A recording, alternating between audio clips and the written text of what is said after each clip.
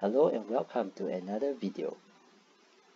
Today we'll be using graph theory to prove a result in arithmetic. So the result we'll be proving is as follows. Suppose that the positive integers are colored with finitely many colors.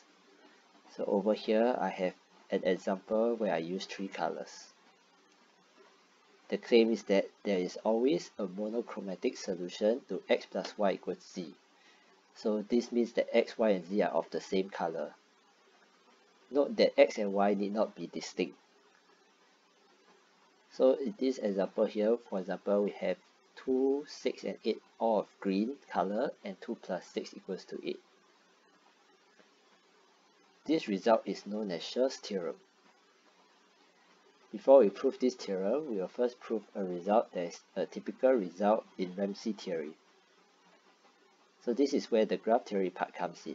So we have the following lemma.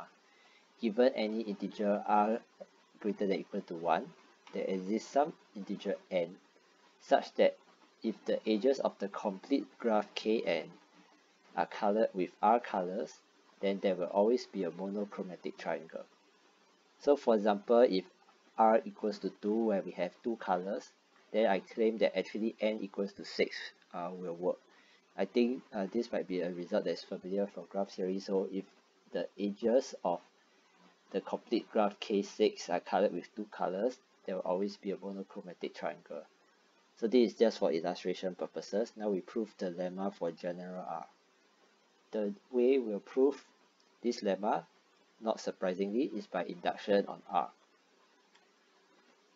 So for the base case R equals 1, we can simply choose n equals to 3, where we have the edges of K3, which is a triangle, colored with 1 color. Of course, there will always be a monochromatic triangle. So now suppose that we are proving the result for R, and we have already proven the lemma for R minus 1, where n prime is the value of n that works. Now I claim that I can take n equals to this expression here, and this value of n will work for R.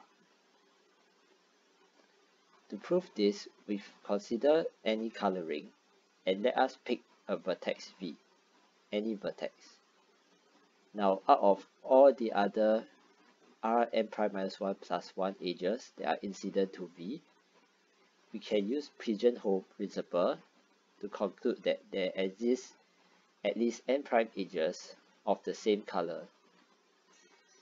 So without loss of generality, let's call that color green. And let the vertices that are of green edges to V be called V0.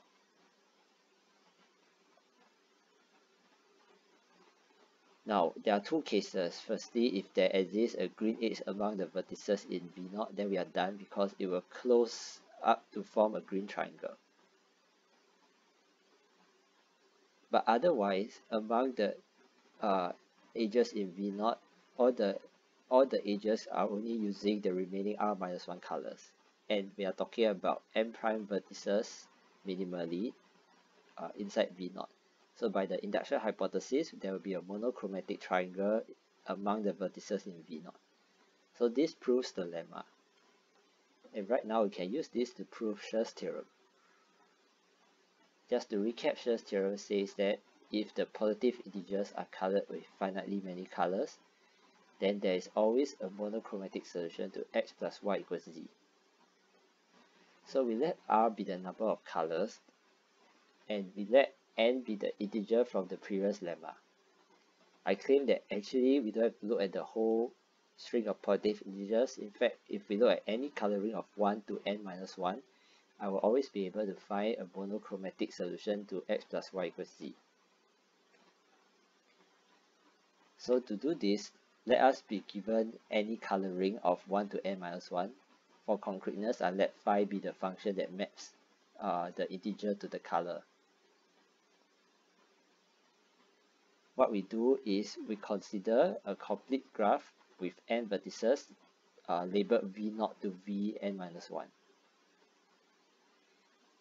And on this complete graph, how will I assign the coloring to the edges?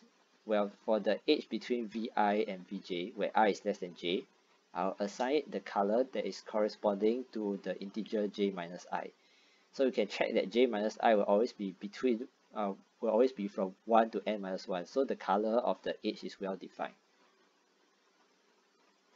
Now we can apply the lemma that we have proven earlier to conclude that there will exist a monochromatic triangle. So say the monochromatic triangle is between Vi, Vj, and Vk, where I less than j less than k. Well, then the edge here is the color for the integer j minus I, the edge here is the color for the integer k minus j, and the edge here is the color for integer k minus I. And these are all of the same color.